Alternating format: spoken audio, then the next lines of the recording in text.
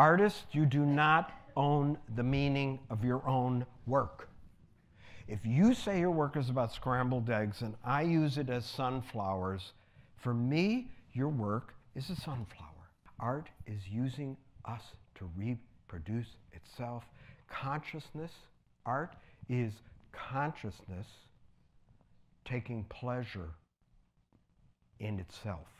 Mainly, I want artists and people in this room to work, work, work, work, work.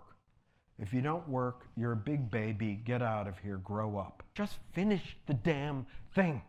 That's my advice to you. If you don't have the money, I don't care. Make it for $100.